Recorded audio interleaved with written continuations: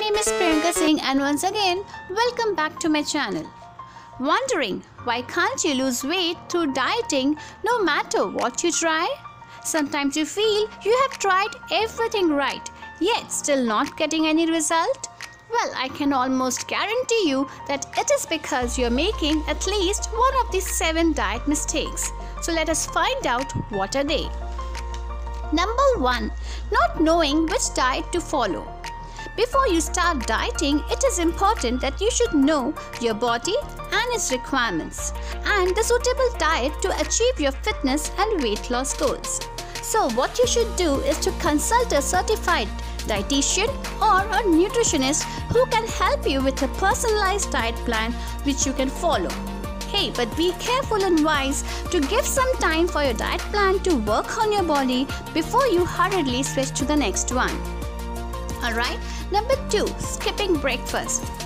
If you think that skipping breakfast doesn't make a difference at all, well, let me tell you that missing breakfast leads to overeating later in the day as blood sugar drops mid-morning, which leads to weight gain.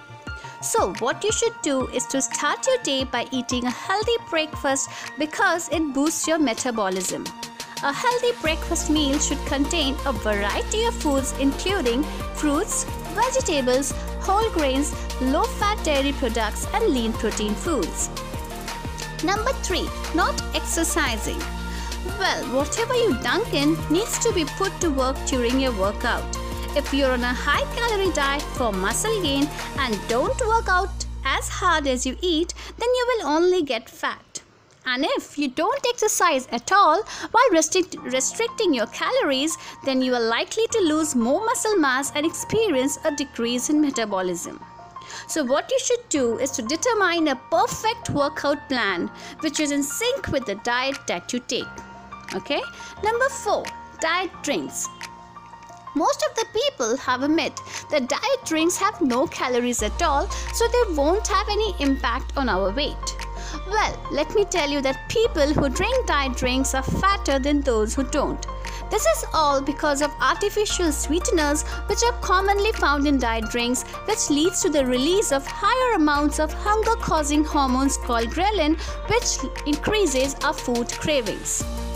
So what you should do is to switch from diet drinks or calorie-laden beverages to water, skim milk, vegetable juices and fruit juices.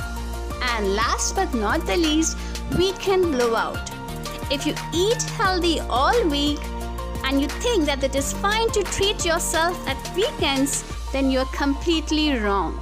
Even after 5 days of restraint, 2 days of dining out will make you gain weight. So what you should do is to learn how to choose healthy food from the restaurant menu. It is always possible to eat out and still lose weight if you know how to order and what to order.